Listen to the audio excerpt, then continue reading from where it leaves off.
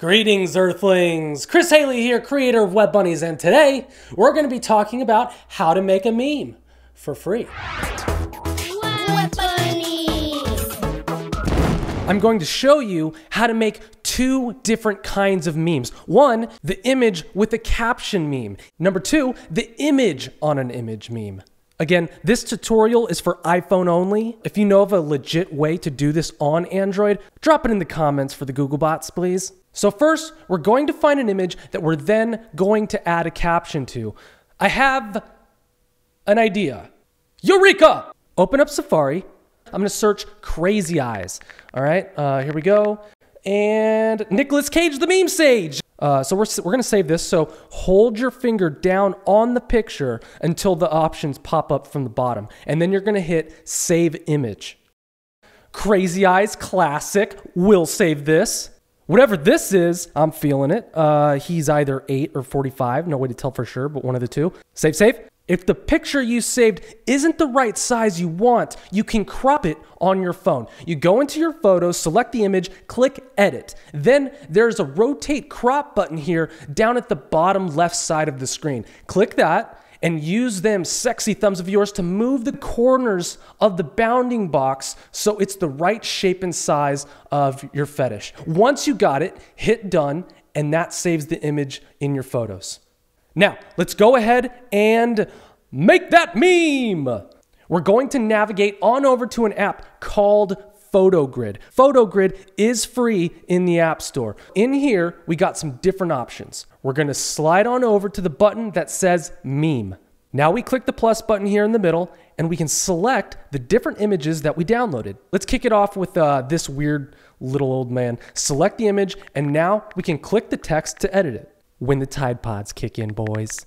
When the Tide Pods kick in. Also, what's cool in here, you can actually search for GIFs inside of Photo Grid. So you can make a GIF meme completely in Photo Grid without having to go anywhere else. Really cool. Love this functionality here.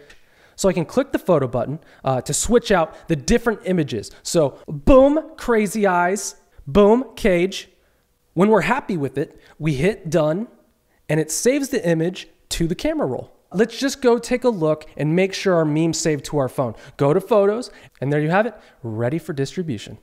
All right, so let's take a look at something a little trickier. A meme that contains more than just one image. Since this is Web Bunnies, we're going to slap a bunny on it and make this one. When you're trying to be cool like your friends. Stepping back into Photo Grid, this time we're going to select grid.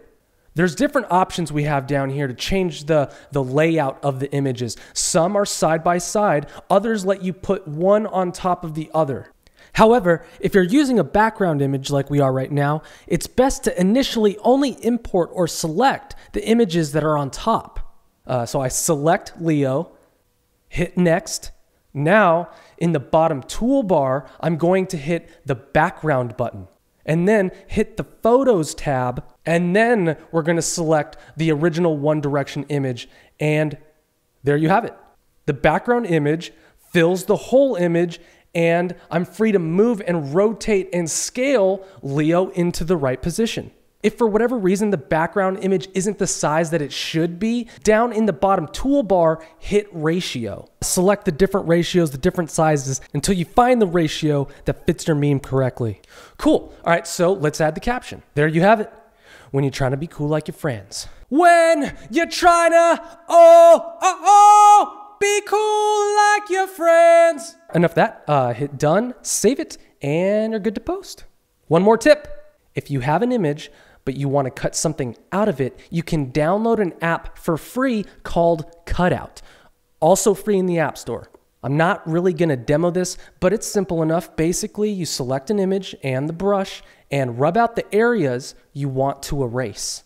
Takes some finesse, but that's genius for you.